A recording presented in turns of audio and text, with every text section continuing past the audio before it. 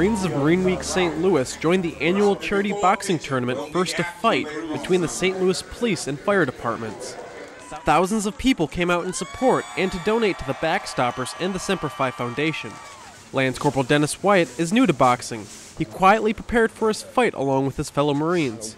But it's awesome, like having it, like all the Marines come out and do their thing. It's really cool to just see everybody and how much like the public is interested in it.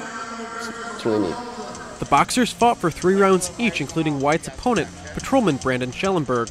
Marines are tough. They got a reputation for always having a tough boxing team, and I love a challenge, and I want to take that challenge on. So. Marine Week will continue to focus on community service efforts around the St. Louis area. From St. Louis, I'm Corporal Michael Krysinski.